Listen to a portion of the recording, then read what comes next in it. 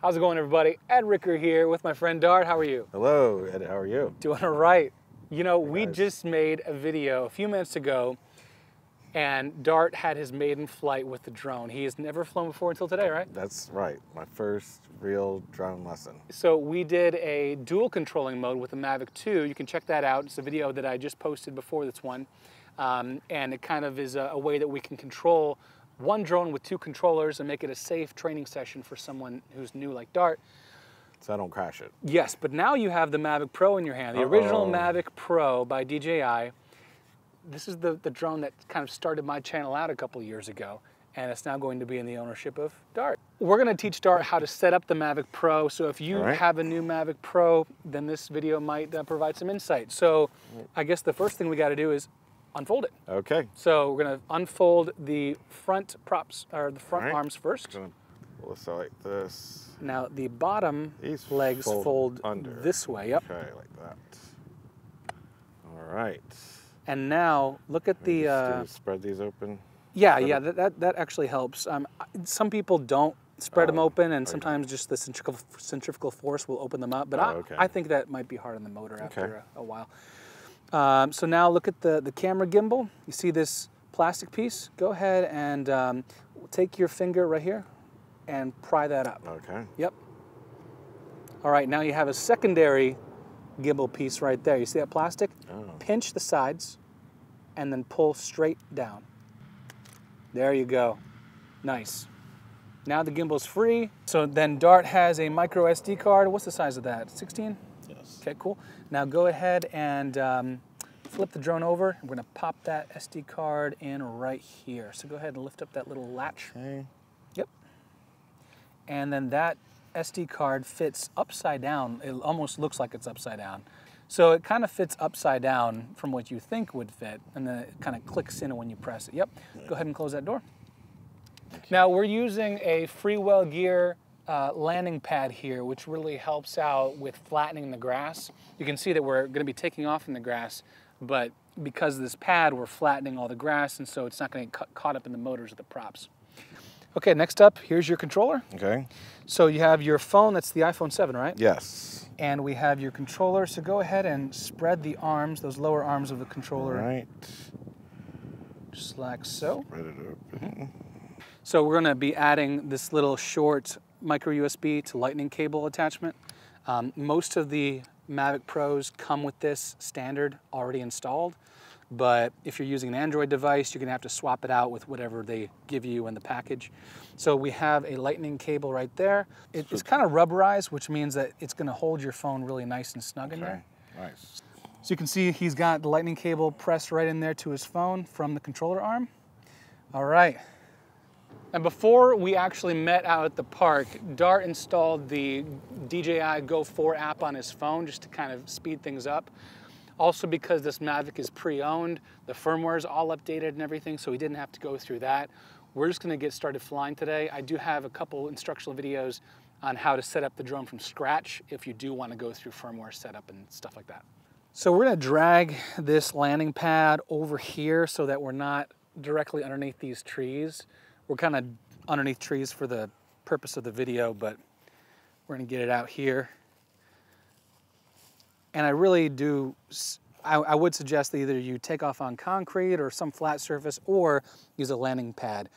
We might be able to get the drone up here without a landing pad, but this tall grass is really gonna wreak havoc on our props. All right, Dart, so you have your controller here. I see you already have the DJI app booted up. So go ahead and on your controller, see that power button right there? Yep. Go ahead and press that once and then again and hold it. And you'll see the screen say connecting. Now do the same thing on the battery of the drone right here. There we go, that's good. And you'll see the drone calibrate itself, and you'll see the gimbal kind of flop back and forth. It's going through its little calibration. And now it's ready to go. Now Dart, you're going to have to create a DJI account. So go ahead and register. You're gonna put your email address in and all of that. So Dart is creating his own DJI account, and that's gonna enable him to be able to sign in with his own credentials, in the future whenever he wants to use this thing. All right, so now that the drone is on, your controller's on, and you have just signed in with your new DJI account, Yes. now let's go ahead and calibrate the drone's compass. And we do this every time we fly in a new spot. Okay, so up on the upper left, you see that says height limit zone GPS, that whole area. Go ahead and click on that. And go see compass. Go ahead and hit calibrate. Calibrate compass, start calibration. So we're going to do this every time we go to a new area that we fly, and just make sure that our compass is going to be calibrated. So let's go walk over the drone. Okay. And go ahead and lift it up and hold it horizontally, and then go ahead and spin around it, and you can see how Dart is orbiting the drone as he spins. The drone's not orbiting his body as he turns. Once it updates and says it's good, we're going to actually nose down the drone. Yep, there you go. And we're going to do the exact same thing. He's going to go 360 degrees. This is the most embarrassing part of any flight. And once it's done, it should say calibration complete. Calibration complete. Cool. Go ahead and put it on the mat. All right. Now, we've gone through a bunch of other calibrations. This being pre-owned by me, I've done some IMU calibrations. I've recently done a gimbal calibration, but those are other things that you could do. Let's make sure that your app is set up properly. We're going to go ahead and make some adjustments on your app. So go ahead on the right, upper right, you see those 3 dots? Mm-hmm. Go ahead and click that. And those are your general settings. Measurement info is going to be in imperial units, which is what we want here in the United States. Go ahead and hit that quadcopter icon at the upper left. Okay. Yeah, so go ahead and scroll down. Return to home altitude. Make sure that's going to be at something like 60 meters, and that's good. Okay. That's about 180 feet, and that means that when we return to home, you're going to be able to clear any trees or obstacles as you come along. Beginner mode is probably how a lot of drones will ship, but we have beginner mode off. We've already been through some So I'm not a beginner anymore? You're not a beginner anymore. All We've right. already done a video. Woo! We've gone through the flight basics in the Yes. previous setup. Max flight altitude is 120 meters, which is good. That's about 400 feet, maybe just a little less than 400 feet. And the United States, that's as high as we can actually fly. So that's a good thing to have that set as max altitude. Mm-hmm. Go back into those general settings. There you go. And now on the left, you see the next one down is like a little sensor icon. Yep, there you go. Make sure that you have your visual obstacle avoidance turned on. Yes. You do? And Yes. scroll through them all. Make sure that they're all on. Yep, good. Now on the left, go down to the battery icon. So 5th from the top, 2nd from the bottom. Right here. Battery icon. Right here. Yeah. This is where you can set where you want your low battery warning to start like chiming, like an alarm. I usually have mine at 15%, and that seems to be pretty good. Most drones, most Mavics ship at 25, but I think 15 is great for low battery warning, and just keep an eye on it, you know. Go to gimbal settings. So that's the next one down, camera, yep. And go to advanced settings. Right there, yep. Okay. Mm-hmm. And raise your gimbal pitch speed just a little bit. Go from, it's 10 right now, make it like 20. Ish, yeah, 20-ish, that's good, that's fine. Gimbal smoothness, bring that down just a little bit from 20 to maybe 15. Okay, now you can hit the X on the upper right, just to get out of everything. Now go into your camera settings. So that's that icon right there. You see those little switches, those little levers?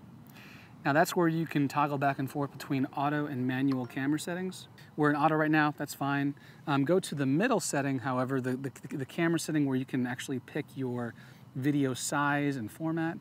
Also, go ahead and we'll just drag, this is the histogram. I'm gonna drag that out of the way. We can use that for exposure and stuff, but for now, we'll just keep it out of the way. Video size, what do you want to shoot in? Just 1080. Okay, you're in 1080, you're in 30 frames a second, is that all good? Cool. Cool. You can X out of that. White balance is sunny, that's good because we're outside and it's sunny. We're in NTSC versus PAL, we're in NTSC because we're in America. Yes. And then video format, MP4 or MOV, what do you want? MP4 is fine. Okay. And we're gonna go over here, and the last thing we're gonna do you have any information on the SD card that you wanna keep? No. Okay, we're gonna scroll all the way down and hit Format SD card. That way it's going to be empty, and we're going to start from scratch and we're going to have an empty SD card. Now, file index mode. Here's another important thing. I go to continuous. If you go reset, every time you reformat your card, you'll be saving files as 0000, 0001, and then when you're transferring them to your computer, you run the risk of overwriting your old footage. Continuous will always count up indefinitely, and you're never going to run the risk of overwriting footage with similarly named or exactly named files. Okay. All right, let's get out of that. We're going to scoot our histogram over. That's just kind of like how we can determine exposure. I have a video on that, actually, I've made. We are good to go. Now, we've already went through some of the video tutorials earlier about how to fly. But let's just get this thing off the ground. So go ahead. Okay. All right, so he's sliding to take off, ladies and gentlemen. There we go. So the Mavic Pro flies again. Yeah. So as we know from the previous video, your throttle control is on the left thumbstick, so is your yaw, and then the right thumbstick controls your forward and backward, left and right motion. Right.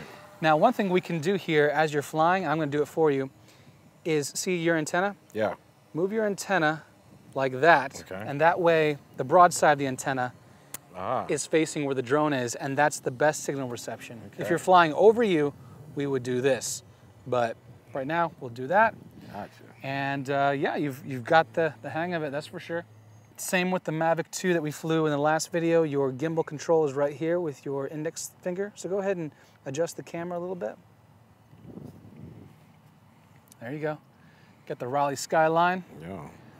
And you're in automatic camera mode, so that's why it's kind of auto-exposing for you. Right. You can see at the top of the app you have 50 minutes of recording left in your particular resolution that you've chosen, and you also have 81% battery left. Now I do want to also show you the GPS. Go ahead, look at your screen there. Go ahead and tap on your map. There you are. And remember, as before, go ahead and you can actually pinch in. You can see where you've gone, but the green line indicates the direction that you need to go in order to come back home. H is home. So the way that the drone is turned right now, you see it's a little red triangle. That's the way it's pointing. And that is dependent on the compass. So that's why you calibrate the compass. That way it knows where it is, north, south, east, west. It knows where it's at with GPS in terms of placement through space. But for it to know which way it's pointing, that is dependent on a well-calibrated compass. So he's bringing it back. Okay, so you're turning, I see. Again, check out the previous video where we went through some of these basics already. There it is.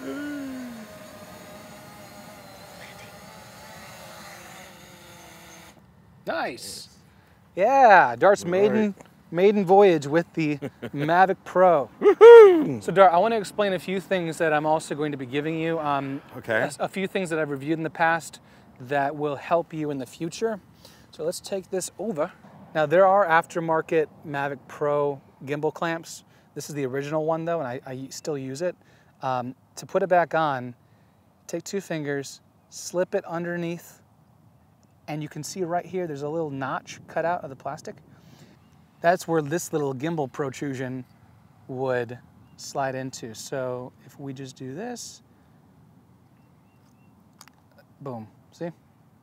So that'll keep the gimbal nice and safe, and it won't be jostling around as you're walking around, especially if you put this into a bag or something. And then we'll put the plastic gimbal cover right over, and that protects the entire camera. If you put some ND filters on, you don't actually have to take them off to put the gimbal back on. It'll fit. So there are a few other things as a new Mavic owner that you might consider purchasing for your Mavic just to make it a little bit better, some accessories and that type of thing. One of the things I always use with the Mavic Pro are these Cinema Series Polar Pro neutral density and polarizer filters. So there's an ND8, 4, 8, and 16 on that one. Oh. So that will help you darken your camera's image without having to raise your shutter speed. Awesome. So I have a video out about that. For the filters right here, if you want to use one, make sure the drone is off so that you can hold on to the gimbal with 2 fingers. Take the ND filter and place it right on like that, very nice and gently. Don't force it on. To take it off, continue to hold onto both sides of the gimbal and don't pull too hard. You might want to get used to how that feels to put it on and take it off without bending or torquing that gimbal too much. A lot of these products and the videos that I refer are going to be in the video description of this video. I'm also going to show this case. So this is a hard shell case. And then you also have things like this, which is a sun hood, which will stop the sun from hitting your cell phone quite so much. And of course, the Fly More combo comes with extra batteries and a charger hub. And here's the charger. So, you know, this is just a really great way to get started, is to have a couple batteries. One other thing I really love to use with this controller is this bracket to protect the joysticks. So when you're putting this into a bag, you're not gonna ruin your joystick somehow. Also, I generally fly with low noise props. We didn't today, these are just the stock props, but these will allow you to fly a little bit quieter. They also allow you to fly maybe a little bit longer because they're more efficient. So that's a good thing. So how often do you have to replace the props on this, Ed? Basically, if you start to see some wear and tear, you know, you've been maybe landing and hitting grass or something, you'll eventually start to see you're getting a little nicks in your props. But otherwise, you know, if they look okay and they sound okay, you're probably okay. But maybe every couple months, if you really are using the drone a lot, you just want to inspect those props. This here is also a fast charger for the Mavic. It charges the batteries a little faster, but more than anything, it charges them simultaneously. So you can charge 3 batteries at one time, which is great. The normal hub that comes with the Fly More combo can only charge 1 at a time. It has slots for 4 batteries, but it only charges 1 at a time, so it's not that fast. This will charge 3 simultaneously, which is awesome. Finally, to charge the remote, you have this connection. So it's a USB to micro USB, and you can then take this micro USB to lightning cable that we installed earlier and plug in your charging cable. And that's how you charge the remote. Awesome. Okay, so you know, I signed up for the app, but what about the FAA registration? How do I do that? So because this drone has already been registered under my name, what I need to do is deactivate or cancel that registration with the FAA, and then you would go on FAA Drone Zone website, which I can link in the video description as well, and basically you register with the FAA yourself using the serial number of the Mavic. It costs $5 to do that, and then once you get that number, you affix it on the outside of your drone, legibly, you know, on somewhere on the drone's body. I have it right underneath the drone.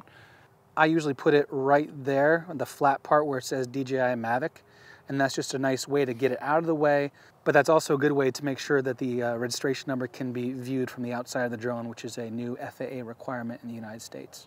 Also, if any of you have questions about transferring Mavic ownership or getting started with the Mavic Pro or anything else that we've talked about today, go ahead and comment below, and either me or someone else in the drone community will hopefully be able to answer you. So I am sorry to see my Mavic Pro go, but it had to happen at some point, and I'm glad that my friend Dart is taking the reins. So yes, there it is. Hope you enjoy it, man. Thank you. Let me know if you have any questions.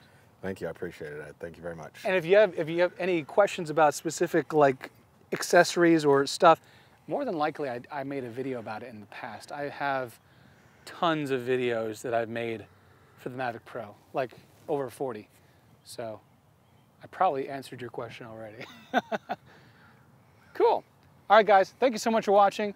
Check the link in the video description, links I should say, to a lot of the stuff that we talked about here, the Mavic Pro, plus the accessories. Also check out edrickard.com and you can see a list of all the DJI accessories that I use for this drone and other DJI drones I used in the past. Thank you so much for watching, everybody, and until next time, happy flying.